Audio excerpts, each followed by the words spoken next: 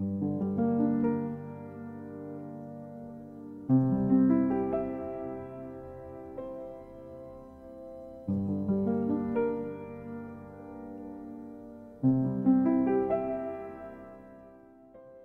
Browning, 1812 to 1889, was a prominent English poet known for his dramatic monologues and contributions to Victorian literature.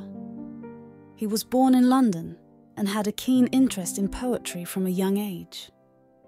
Browning's works are often characterized by their exploration of complex psychological and moral themes.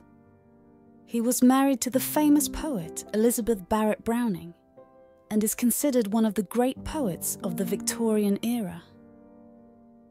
Owen will now read Browning's Home Thoughts from Abroad.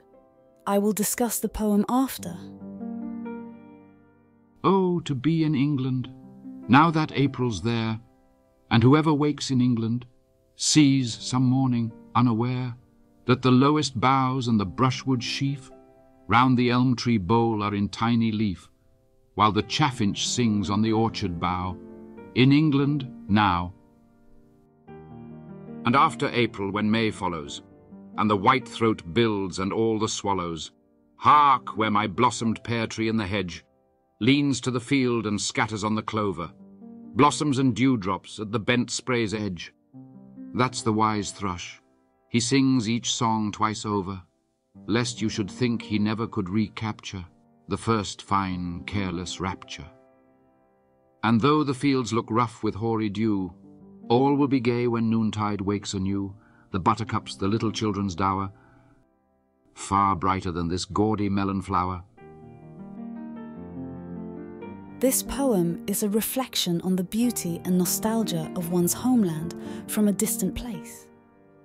In it, the speaker muses on the contrasting experiences of the English springtime in the countryside and the sights and sounds of England while abroad, possibly in Italy.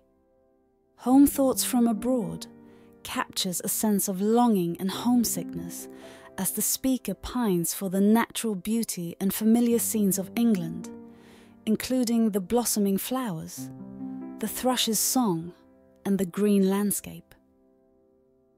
The poem evokes a deep sense of nostalgia and a yearning for the familiar, suggesting that even when one is far from home, the memories of one's homeland remain vivid and cherished. It's a lyrical and evocative portrayal of the enduring connection people have with their native land.